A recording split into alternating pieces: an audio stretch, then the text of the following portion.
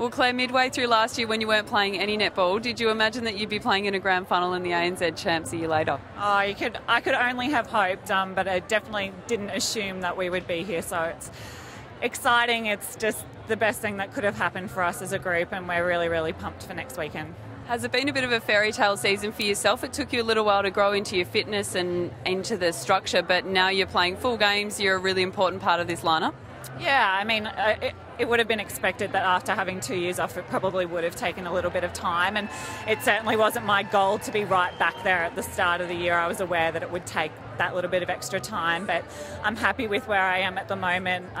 My goal is just to be better each week I step on court, and at the moment, that's kind of what's happening, which is good. Yourself and Laura Gartz together are one of the most impressive defensive lineups in the league. Going into the final next week, what will you have to do against the Vixens? Yeah, I think we probably need to work a lot better as a unit, and that's including Rav and Gabby out the front. We were definitely outplayed in that attack end last week. We need to cut down and force them a bit higher and stop that flow to the top of the circle. Those balls were getting into Karen a little too easily.